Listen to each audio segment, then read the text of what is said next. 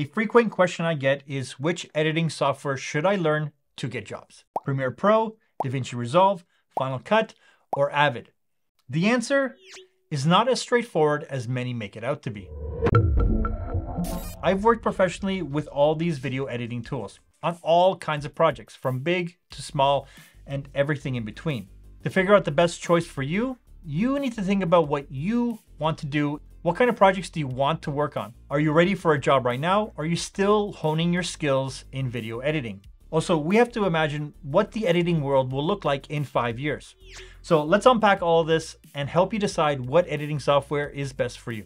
I want to say thanks to Etched Memories for sparking the idea for this video, because it's a juicy topic. And while it's impossible to predict the future with certainty, here are the top editing software options that have a strong record for updates and improvements and are currently the most popular or are shifting to becoming popular.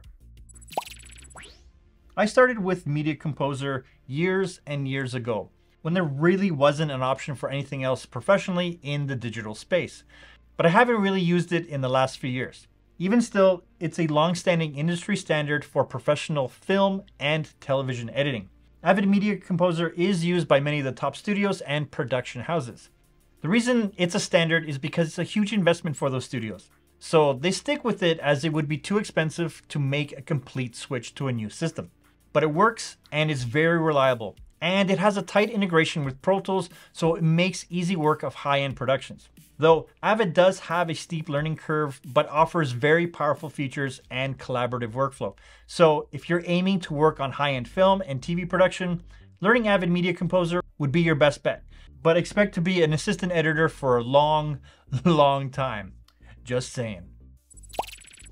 Yes, Final Cut has a strong track record of improvements. Just look back to the past decade and see where we started to where we are now. It just feels like there's been a slowdown because of how fast Resolve has been blazing ahead every year since 2018.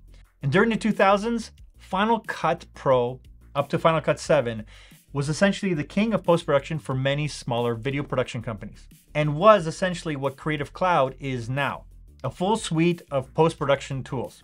And Final Cut Studio dominated until Final Cut 10.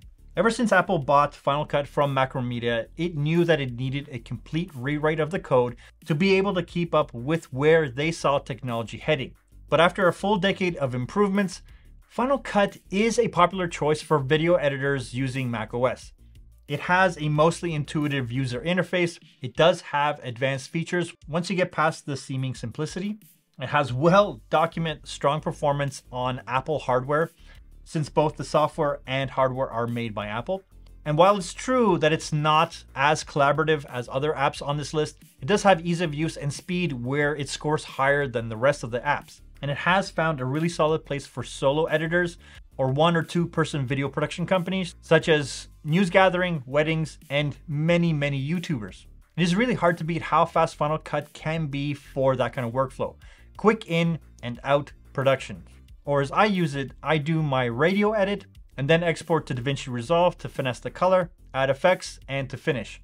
Or prep it to hand off to someone else, like a colorist or another editor. So if you're a one-person band, Final Cut is hard to beat for the speed and the easy learning curve. Premiere Pro, or as I like to call it, Final Cut 8, is a very powerful, popular video editing software used by professionals and hobbyists alike. It's part of the bigger Adobe Creative Cloud suite, which offers solid integration with After Effects, Photoshop, Audition, and Illustrator. Premiere Pro, unlike Final Cut, is available natively on Windows and Mac OS. But the biggest downside to it is that it's a 20-year-old code that is sorely in need of a complete rewrite, like Final Cut Pro did to get the most out of the computer power available today. Frustrations aside, Premiere is by far the leader when it comes to getting a job right now. If you know how to navigate the app, you will find many opportunities for editing jobs with creative agencies, video production companies that focus on medium to large businesses, especially in the corporate space, and training. Premiere is great with collaborative workflows with other artists that use After Effects, Photoshop, and Illustrator. Also, many of those corporate clients ask for collects of project files at the end of the project so they can archive it and tweak it later if they want. So if you want a job right now, Premiere Pro is the app to master. as it's still the one that is requested the most on applications. I've said this before and I'll see it again. DaVinci Resolve is coming to eat Adobe's lunch. And while it is known for its exceptional color grading capabilities, Resolve has, in the last few years, evolved into a full-fledged editing monster with a whole suite of comprehensive features. It is also available on Windows, macOS, and Linux, and has a free version that blows Premiere out of the water, making it accessible for even the most budget-minded editor.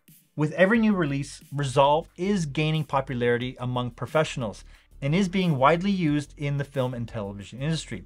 But it's only at the beginning and just starting to gain traction. And while currently most job applications still prefer Premiere Pro experience, there is a shift happening. Many people that have been using Resolve and are creating buzz around their work will be the ones that open up agencies and production companies in the coming years. And their requirement will preference DaVinci Resolve over Premiere Pro. But here's the thing. DaVinci Resolve is so feature-packed that you need to be very specific on what you can do with it. Be very clear with your strengths. Don't just say, I know DaVinci Resolve. Are you good at editing, coloring, motion graphics, visual effects, audio mixing? It's good to have a basic understanding of the whole application, but don't pretend to know all of them and understand what to do. You will be found out so fast, and that's not a good look. But if you're still honing your skills and want to know where the industry is starting to lean towards, your best bet is DaVinci Resolve. And unless something drastic happens in the next few years, DaVinci Resolve will be the dominant player in 5 years. I made a whole video on this very topic. The link is in the description. Now, while learning one of these widely used software options will increase your chances of being future-proof, it's important to stay adaptable and be prepared to learn new tools as the industry evolves. More importantly, developing a strong understanding of video editing techniques and storytelling skills is essential. And in this video, I go over the most important editing skills and techniques you need to learn to ensure that you get the gig, regardless of which app you use, as these skills are transferable across platforms. Also, I live stream on my second channel where I deep dive on the creative process as well as freelance financials. So make sure you check that out. As always, thanks for watching.